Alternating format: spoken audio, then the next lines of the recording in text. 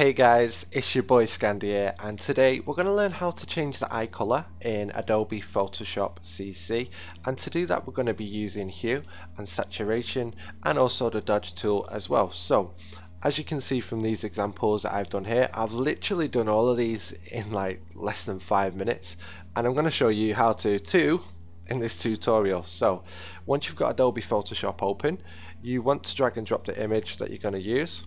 And I'm going to use this picture of Angelina Jolie,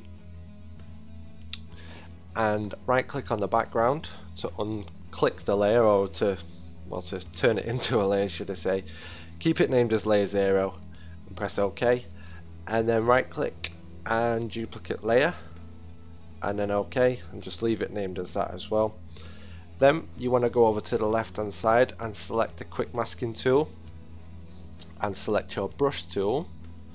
And for this, you want to make sure that your hardness is at 100%, and then obviously you can mess around with the size of the brush by using the keys under the plus and return, or the bracket keys should I say. So you want to go around the whole of the eye on each side, and if you need to zoom in, just press Alt and then scroll.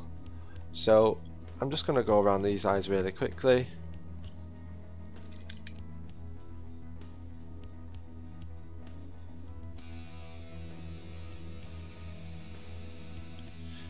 And if you make any mistakes like that, or you go outside, then just press E to use your eraser tool and then just cut it back in.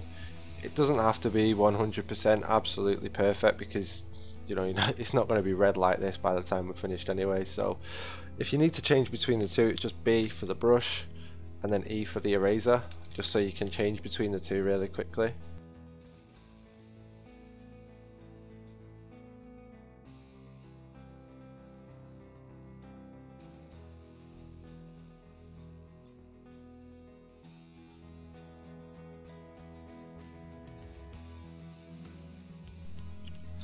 Then once you're done, you want to unselect the quick masking tool and then select the rectangular marquee tool, and then right click and select inverse.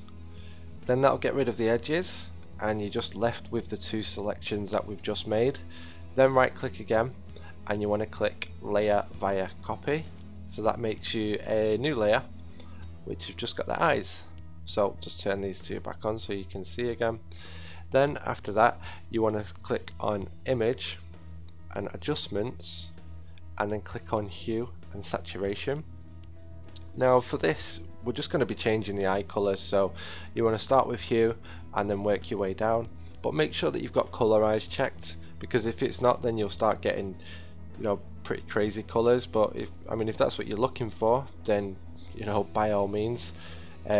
But just for something that looks a bit more natural or more vibrant colors, just check colorize and then just change it to the color that you want to use. So stick with that. Let's mess around with the saturation a little bit and the lightness as well.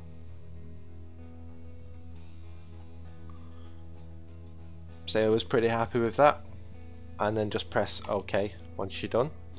Next, go back to image again, adjustments again, and then curves.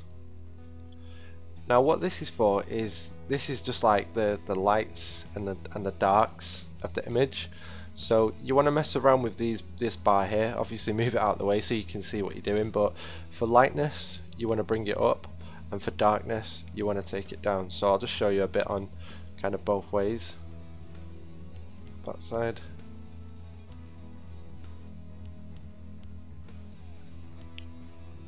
And as you can see, it really enhances the lights. And then if I took it down this way, it's a bit too far. But you can make it darker. You see what I mean? So I'll say I'm just gonna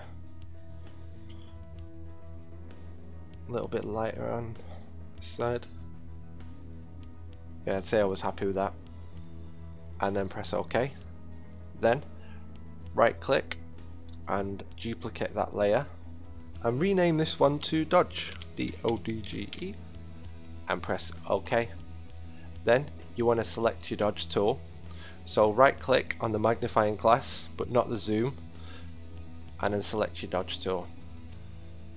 Then what you want to do is you want to kind of make a small line, or not a line but a small circle around the eyes, so you can zoom in a little bit if you want to, and it just kind of makes the middle a little bit brighter, if you see what I mean.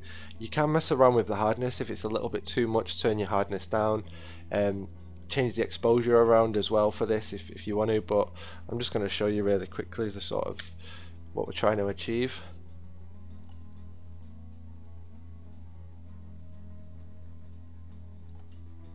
Like that. And all it does is it just kind of brightens the center up a little bit, and you know, literally we've completed the whole thing in just a couple of minutes. And if you want to go back again and change the hue and saturation, you can just go back, click image, adjustments, hue and saturation, and then mess around with the eye color again. So this way you can, you can change from blue to red if you wanted to green to brown really quickly by using Adobe Photoshop. I hope it's made it a bit clearer for you anyway guys, not any gay. Please like, share and subscribe to my channel.